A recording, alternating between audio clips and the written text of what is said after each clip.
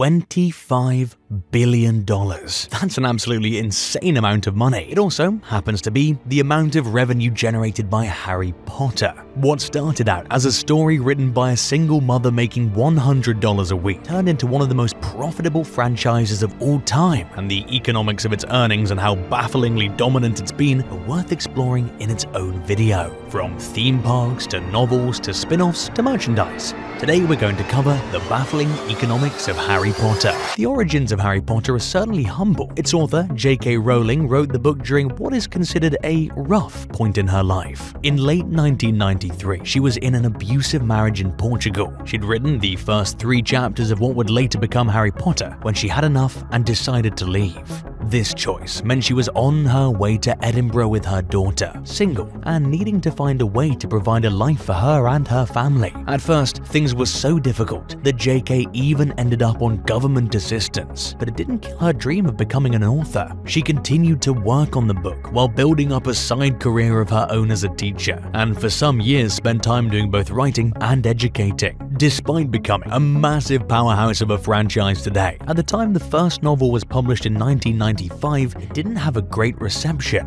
Before the initial sequel to The Sorcerer's Stone that only sold 5,650 copies of the book. That is much higher than none, but the royalties only amounted to $4,200, which was not enough for JK to stop teaching. Either way, becoming a published author who can sell thousands of copies is impressive, but that really kicked into insane overdrive with the US publication by Scholastic Books and the release of its sequel, Chamber of Secrets. Scholastic purchased the rights to publish the books in America for $105,000 in September of 1998. Soon after, it started to gain traction. This is the first avenue we're going to discuss regarding the economics as well, which is just how profitable and huge the book sales really are for Harry Potter. As the series began to take the world by storm, JK's royalties began to increase, but the dominance it had over the kids' book category needs to be addressed. There were some years where Harry Potter alone approached almost a quarter of the volume of all children's books sold. Its popularity was so immense that 31% of all Americans had at least attempted to read one book of the series. The series overall has sold over 500 million copies by this point, most of which being hardcover novels, which carry higher profit margins.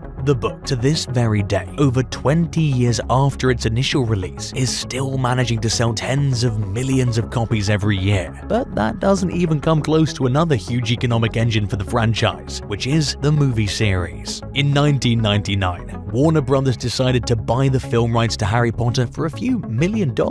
This didn't come with no caveats, however. J.K. Rowling maintained final say over the final script, and had some control over merchandising as well. But either way, it was official that the book series was headed to the large screen. The films became cultural icons, with the highest grossing film generating over $1.3 billion at the box office alone. All in all, the movies have made $7.7 billion in revenue, and while the last official movie premiered in the year 2010, it hasn't stopped Warner Brothers or JK from attempting to recreate the magic with spin-off series as well. In 2013, they announced a second film series centering around a prequel to Harry Potter, 70 years before the main story begins. The series is called Fantastic Beasts and Where to Find Them. While the secondary series has not been the commercial success of the original films, they have been profitable. While these stories were also originally written as a screenplay, they were also turned into novels to be monetized in multiple avenues.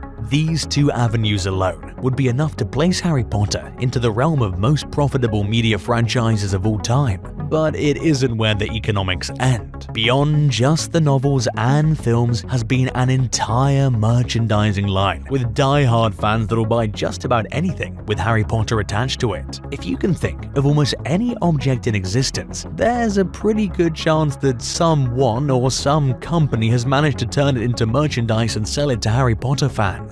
While some pieces of Harry Potter memorabilia will probably leave you scratching your head, most of it is pretty commonplace products they can charge a premium for by saying it's a Slytherin pot holder instead of a normal one. Hoodies, shirts, pencils, notebooks, food, basically anything you can think of ever being tied into a brand has been done to make this franchise money. Think about the amount of Harry Potter backpacks that have been sold over the years, as it is one of the most popular franchises of all time. Selling Harry Potter merchandise is so lucrative, in fact, that entire theme park lands have popped up centered around the world as well. In Universal Studios Orlando, California, Japan, and soon Beijing, you can find yourself in the wizarding world of Harry Potter, which are entire theme park lands dedicated to making the customer feel like they are actually in the wizarding world. The world does have insane attention to detail and is incredibly immersive. However, it's not like they built it not to make a profit. The entire world is incredibly immersive, yes, but by taking this super nostalgic brand for people and giving them a once-in-a-lifetime experience, they're making a killing. For example, in both wizarding worlds, fans can line up and wait for the chance to get their very own wand from Harry Potter. How much is this magic wand? For the 2022 Collector's Edition, just $75. That's right, you can wait in line for the chance to purchase your very own non-magic stick for $75 too. In literally any other environment, people would laugh at that offer. But in the wizarding world, many people take the attitude of, well, I'm in Harry Potter world, or well, it's a souvenir to remember this by. They provide an incredible experience to fans of the series, and in exchange, they spend hundreds of dollars on Harry Potter merchandise they wouldn't buy anywhere else. The parks themselves do have great rides and attractions, but at the end of the day, no one's gonna spend tens if not hundreds of millions of dollars designing a theme park if it isn't gonna end up lining their own pockets eventually.